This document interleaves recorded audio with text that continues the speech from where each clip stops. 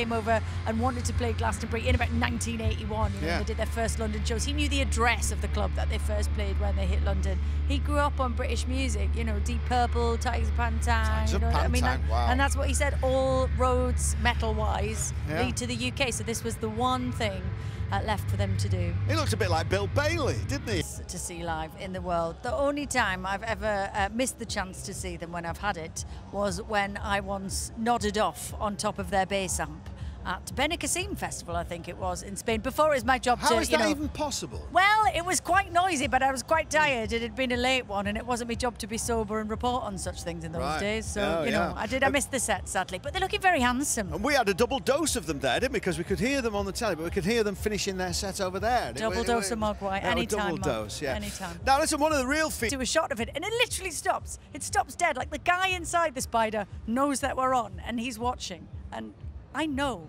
that he's trying to mess with us. Well, he was breathing this year. I think we saw it in all its full spouting glory. We did. But hey, I know what you're thinking. How is it put together? Let's find out.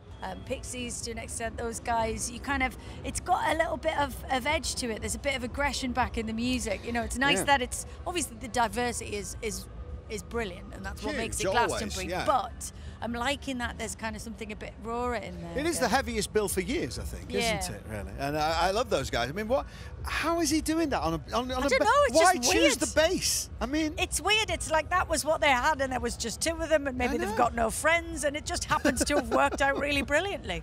Yeah, I just love the sound they make, those two guys. It's fantastic. Royal Blood on the John Peel stage with Little Monster. We're going to have a big chunk of Robert Plant in the not too distant future, but I think we've got some Anna Calvin next. Yeah, very exciting. Because the weather was really rubbish. I thought, I want to go and see Robert Plant, but it's raining. What are you doing? You're at a fest. Get out there.